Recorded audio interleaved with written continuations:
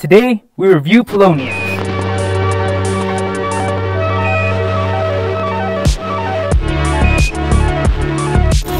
Welcome back to the block space. Today, I want to take a closer look at the Poloniex cryptocurrency exchange. An exchange that I hold near and dear to my heart. Despite its shortcomings in customer support and value-added features like trading competitions, Poloniex is still unique for its history, simplistic UI, and margin options. So let's get into it. Poloniex was originally founded by the semi-anonymous crypto figure called Tristan da Costa. Kind of something similar to Satoshi Nakamoto, but not at the level of Satoshi Nakamoto. So, who the fuck is Tristan da Costa? When you try to look this guy up, there's nothing you can find. But from what we're able to find on the net, is that Tristan da Costa was a musical student straight out of Rutgers University. After college, he was trying to produce film, theater, and orchestral soundtracks. On May 12, 2010, the Who's His website detected a new domain. The domain was called tristandacosta.com, and it was registered under NetEarth1. We could take it a step further and look at the Wayback Machine to look at what this website used to look like. And upon landing on the website, you find this handsome young gentleman posed like this. And he appeared to be a versatile composer for film, concert, and opera stuff. Unfortunately, you can't really listen to those pieces. If you find a place on the net where you can listen to it, please share it with me. I'd like to listen to some of his creativity. Shortly after this venture, he decided to create another website called PolonieXSheetMusic.com. So Poloniex Sheet Music looked like it was a business venture for him to sell sheet music. How surprising.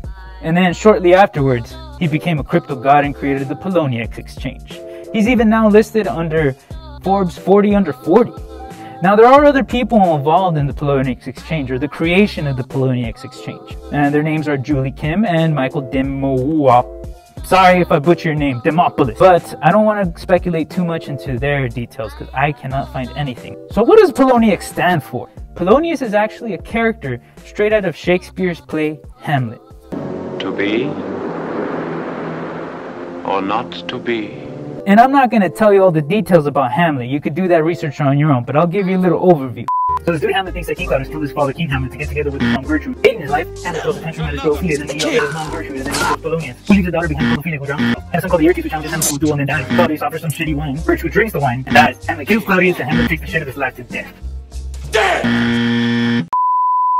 So what significance does this have to do with the Poloniex exchange? The following quote might have something to do with it. This quote occurs when Laertes is about to go out on a venture for himself and his dad gives him some piece of advice. Hamlet Act 1, Scene 3, 75-77. Neither a borrower nor a lender be, for loan oft losses both itself and friend, and borrowing dulls the edge of husbandry. I mean, it's a little interesting because the Poloniex exchange is pretty unique for its margin borrowing and margin lending options. More on Shakespeare's Hamlet later, so stay tuned to the end of the video. For you crypto veterans out there, I know you as much as I miss the troll box. The troll box was unique for its tenacity, for pump and dump schemes. I mean, you could even predict when something was going to pump and dump. Not that I recommend it, it's way too speculative. But unfortunately on April 7th, 2017, because of the overwhelming demand and customer support and the outpouring of people wanting to enter the space, you had to fucking ruin it. Poloniex decided to pull back the troll box support and have them focus on customer support. So for example, this is generally the way they went down. Yo, y'all heard about that new Dogecoin? Yeah, bruh, check it out. I got this friend that works for the Apple core development team, and he says that tomorrow they're gonna make an announcement that they're partnered up with Dogecoin, bro. Shit, man. I heard that it's a version of Satoshi's vision to become the ultimate currency of the entire world. Yeah, bro. So you better jump on the Dogecoin train before it takes off to the moon. Buy it now while it's cheap. Careful, McLovin. No shooting allowed. Fuck you, Chewbacca. I say what I want. In here, I'm God, McLovin. Anyway, my hope is that someday the troll box comes back because I love that shit. It was a really wonderful place. Alright, so what happened in 2018? On February 26, 2018, there was an announcement by Circle that they had acquired Poloniex, and there was this supposed insider that said that they had acquired him for 400 million. This also means that we've gotten new marketing updates, new email templates, and a new landing page, and a couple other little nice UI updates, and even the most important one is the new mobile update. It was a huge overhaul needed to keep up with the new, more modernized exchanges that offered pretty good apps already. But what interested me the most is what Circle had to say about their plans for Poloniex. And they say, We envision a robust, multi-sided distribution marketplace that can host tokens which represent everything about physical goods, fundraising, and equity, real estate, creative productions such as works of art, music, literature, service leases, and time-based rentals, credit, futures, and more. Now, to me that sounds like Circle has big plans for the future, and I'm really excited to see if they actually come through on it. So how safe is Poloniex? There's a lot of fear on the net about how safe Poloniex is, and I would understand that in 2014. Back then it was a little bit harder to distinguish which sites were legit and which ones weren't. So, is it a scam?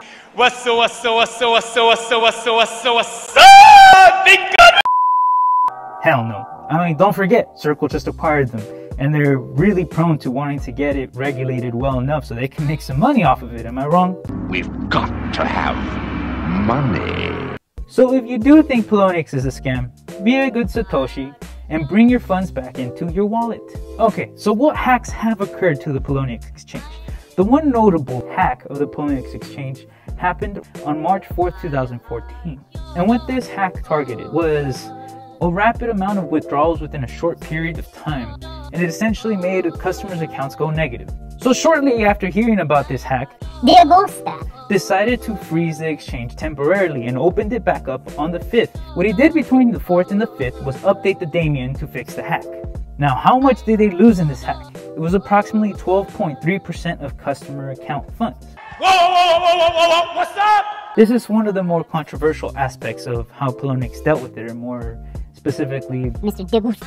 he decided to pay back customers in two ways. One, using their own earnings, as in the Poloniex exchange own earning. And the rest, they decided to raise the fees from 0.2% up to 1.5% in trading fees in order to pay back the customers.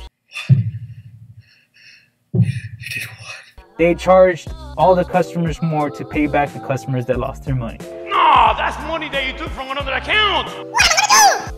I know, it's a little bit.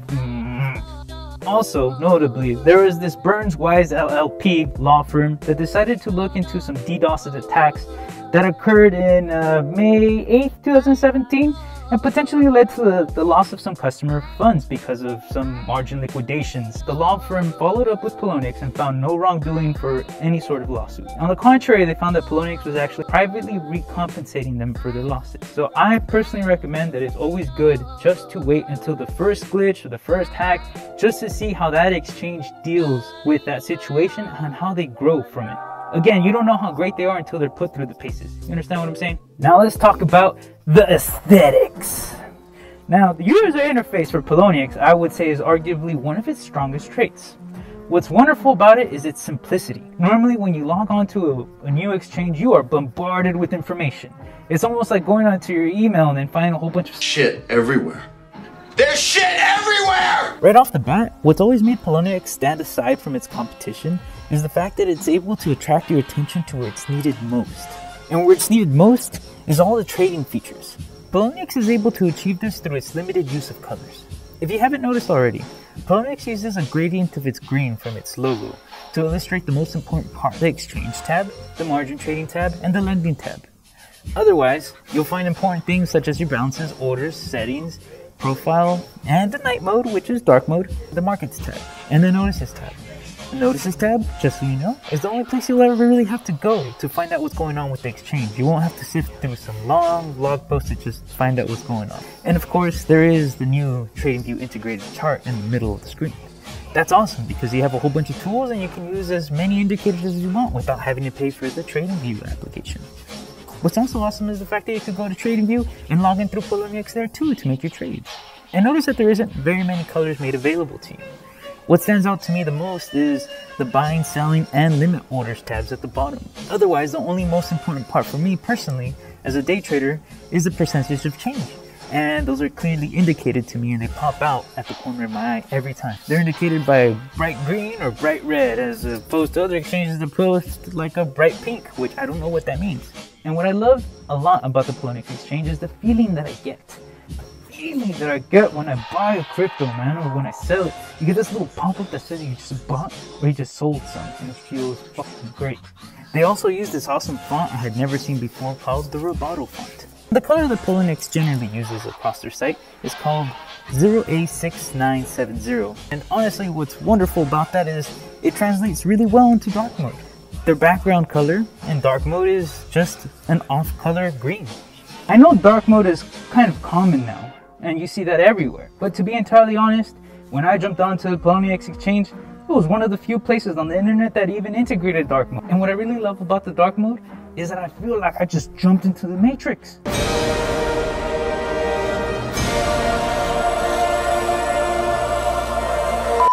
You know, take it easy on yourself and use the dark mode. It's wonderful. It really is.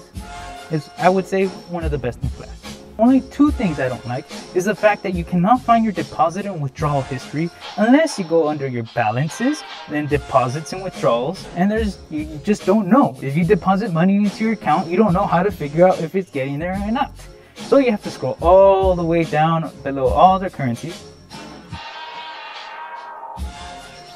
All the way down.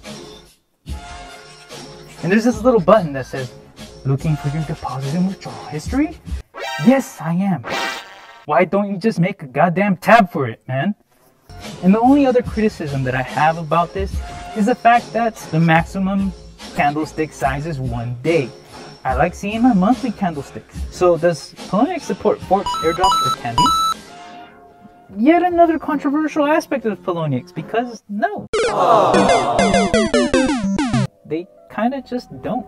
To be honest, they've supported some of the bigger forks for Bitcoin and Ethereum, but you know, you can't say that's gonna hold true for everything. Just remember, forks and candies are happening all the time, and when you hold a currency like EOS, I mean, there's candies and airdrops every single hour of the day, and you're not gonna get credit for them on the Poloniex exchange. Now, I mean, I can't say that they won't credit you later, but currently there is no reason to believe that they will be supporting anything. Now remember, if they are supporting any one of those three things, do not lend it or borrow it during the time of the fork, airdrop, or candy or whatever. Because, as they say under terms and conditions, if you have any coin on loan at the time of the fork, you do not have it on balance, and therefore you cannot receive coins on the corresponding chain. And please make sure that you do everything they ask in a timely manner, because there are deadlines, and if you don't meet the deadlines, you probably won't get your coins. So what currency selections and listing requirements do they have? Now, if you think Coinbase is like the coin boutique of coins, you know, I'd say Poloniex is right behind it with some other decent shit. And I know in the past Poloniex has listed some questionable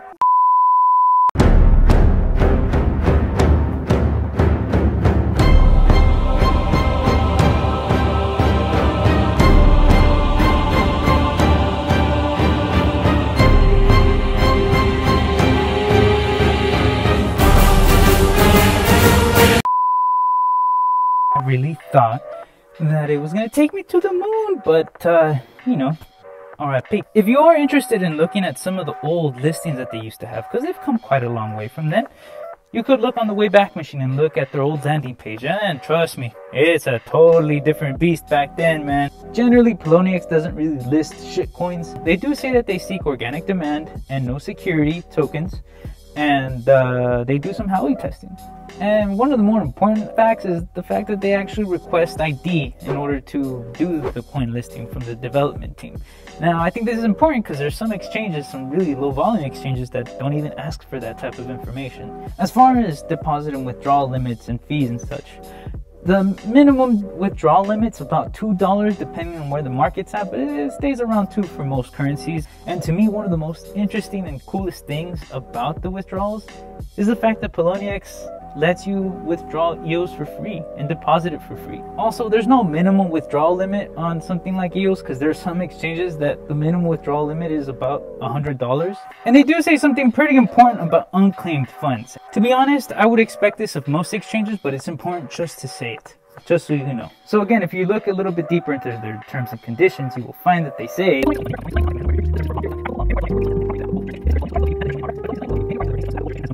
And again, this unclaimed property thing is actually pretty common. You can actually go on different websites and find that you have tons of unclaimed property. I mean, you can look up people like Kim Kardashian or even a Satoshi Nakamoto and see if they have unclaimed property. It's public record. NANI? So how do you get crypto on Poloniex? It's, well, unfortunately, you can't buy crypto directly on Poloniex as you can so on Coinbase. It doesn't serve the same purpose currently, but my hope is that it will. So yeah, you have to buy your crypto from Coinbase or Abra or an ATM or something like Changely or even Binance now that they're gonna accept debit card transactions and such. And then you transfer it over to Poloniex by sending your crypto there. Trading fees. They're not the best. They are about average, if not a little bit above average. As with most other exchanges, they use a 30-day trailing period in terms of your volume to see what tier you land in for your fees. Now, if you're under 500K in USD trading volume for the 30-day trading period, your fees are about 0.10% maker and above average 0.20% taker. And if you are lending on Poloniex, there is a 15% deduction from your interest. And currently there's no exchange token like you'll find on Huobi or Binance, you know, like the Binance token or the Huobi token. Margin trading. Oh, Satoshi, this is awesome. So I believe Poloniex does offer some of the best margin trading available. And it's not the highest. You can go to something like BitMEX or something like that. But it's really interesting because you get a diversified plate of currencies you don't really get elsewhere. And, you know, there are things like Ripple, Ethereum, Litecoin, Monero, Clam. I mean, Clam, like, where do you ever see that? Stellar, Doge, Factom. I mean, come on, Factom? Made, BitShares, and Dash. Dash, man, that's awesome. What's pretty awesome too is the fact that you get to choose your fees, or not necessarily choose, but you get to propose what fee you're willing to pay for what period of time that you want. I mean, you could just choose what's available, or you could just demand one entirely. But I'm sorry to the fellow cryptonauts in the United States. As of November 28, 2018, this isn't available to you anymore because of regulatory shit. I know, it sucks. But let's talk about lending. I believe it's one of the coolest aspects of Poloniex to date. But again, unfortunately for those US residents, you can't participate in this anymore. There's very few exchanges that offer P2P lending in terms of crypto for you to trade with. And Poloniex is one of the few. You can lend rates as low as 0.0001% up to 5%. And you could choose durations as low as 2 days up to 60 days. And what feels even greater is watching your money grow in real time. That always feels pretty good. And also, please remember, if you're lending something, you don't get your money back until the person borrowing your money finishes their contract. That means that they close their position. So if you're expecting the world to come crumbling down on you because the cryptopocalypse is coming, Bring it on! Always remember, then don't lend it out. And remember, in times of high turbulence, when there's a lot of trading going on and one coin is getting pumped, there's great opportunities to make money in this market. Say, for example, BitShares is getting pumped like 10,000%. First, all the loans that are made available from 0.0001% up to like 1% are going to be snapped up right away. Then eventually, people are going to be more willing to jump up to those even 5% loans. So if you want to make some money, you could loan during turbulent times. And look, you're not going to become a crypto millionaire overnight from lending. You could earn a decent return over the year, but day to day, month to month, it's probably going to be enough to buy you like a Costco meal. Like a hot dog and pizza from then time to time. Unless you're a whale, I do see them, you know, just... If you want to, you could just, if you're just going to be hodling some coins and you don't want to really worry about the day-to-day trades, and you're not in the US and you're able to participate in this market, you should loan out some of the cryptos that you have. If you have a couple thousand BitShares lying around, loan them out. If you have a couple thousand Litecoin, I mean, that's a lot of money though. So just be careful, because there is also another inherent risk. Let's say the exchange goes defunct. They have no reason to pay you back from happening. So as you know, with margin trading, people get wrecked pretty quickly in a matter of minutes. You know, those traders do get margin calls, and those margin calls are automatic. And fortunately, the exchange liquidates them in order to pay you back, including the fees that you deserve in time before you lose the money. But just remember, it's totally possible that at any given time, those margin calls may fall through and the market may fall down so quickly that you may even have to pay back some of the losses that the other customer might have lost. And one of the things I want to cover is page speeds. If you think there's a better metric I can use, please let me know and I'll try it out. but I just want to see how quickly some pages load. And from what I found, Poloniex is a little bit faster than its competitors. Even things like Binance and Huobi and stuff, some of those take really long to load. They have a lot of promotional material everywhere and it just kind of slows down the site. And I know it depends on a lot of things. It depends on the customer demand at the time. As you know, in 2017, this might have taken a little bit longer. It depends on your internet speed, on your device, on even the software that you're using to access the internet. So for this test, I was using the latest Brave update on my Mac, and I used the Google Network Inspection tool, and I decided to test two things: the Bitcoin versus Ethereum market page and the landing page. And what I found is that the login page averaged about 2.216 seconds to finish loading, and the Bitcoin versus Ethereum page averaged about 4.145 seconds to finish loading. And to be honest, other exchanges actually took twice as long to load. So customer service. I personally have not had any issues with customer service. They're generally pretty good about everything from what I found. But I know a lot of people online are upset with them, but this is what they have to say with terms and conditions. Occasionally you may get snagged by one of these customer people. Just remember, your job is to frustrate them and make them feel unwanted. Hell yeah, I suck toes. Good afternoon, welcome to Pop Copy. Can I help you? Perfect. We try to respond to all legitimate requests within 1 month. Occasionally, it may take us longer than a month if your request is particularly complex, or if you have a number of requests. In this case, we will notify you and keep you updated. So in review, Poloniex really is an OG exchange. I mean, it's so OG that it's fallen behind like all other OG exchanges just because it doesn't meet all the new modern demands for the new crypto investor. It doesn't have all the cool trading promotions and doesn't offer all the support for the forks and the candies and the airdrops. To be honest, I don't know what exchange supports every single candy, airdrop, and fork. But look, when it comes to trading, you're trading. And you don't need distractions. All you need is the tools to make the right decisions. And I believe that Poloniex offers you all the things that you need without any distractions. Their markets are generally liquid and their point selections are pretty good. And their margin trading and their margin lending, in my opinion, are top of the class. Well, of a very small class. And I know there's hundreds of exchanges you can choose from, but remember, sometimes what matters is looking at the things that have been tried and tested and have worked in the past. But don't get me wrong, Poloniex still has tons to learn from and tons to keep up with. All the new modernized exchanges again are offering wonderful features, and Poloniex needs to keep up and offer some of those features. And again, they have said that they will plan to offer some new features that I believe we haven't even seen in other parts of the block space, regardless of whether you're new or a veteran to the space. I still recommend, if you haven't already, to open up an account and just trade. I told you earlier in the video to stay tuned to the end. Well, this is the end. On April 8th, 2016, Who's registered a new domain under the name Poloniex, under the same registrar called NetEarth1. A little bit more research, we find that the SEC Form D, otherwise known as Exempt Offering of Securities, was filed on April 18th, 2016, just a couple days after the domain was registered, and the issuer was Poloniex Incorporated. Its executive officers and directors listed on the form are listed as Tristan de Agosta first, Julie Kim, and Michael Demopoulos.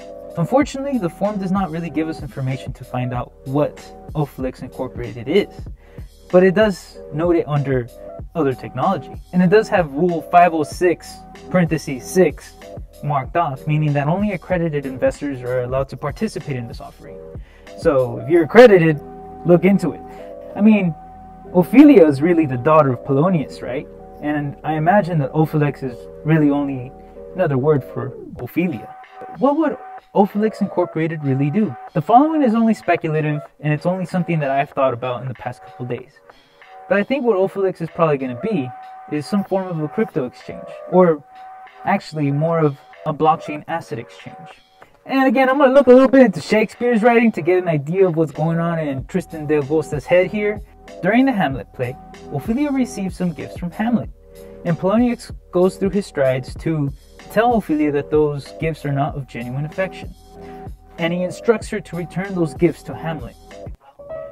"My honored lord, you know right well you did." And with them words of so sweet breath composed, as made these things more rich than perfume left, and take these again for to the noble mind. Rich gifts waxen poor, when givers prove unkind. Otherwise, ladies and gentlemen, that's it for this Poloniex review. If there's anything you feel that I missed or I should have covered more, or any other suggestions, please let me know with some comments or message me directly, and I'll be more than happy to try to follow that up in the next review. And if you liked what you saw, please consider subscribing so you could just keep up with the things that I want to show you in the future. So remember, stay humble, stay safe, do your own research, and keep exploring. Cryptonaut signing off.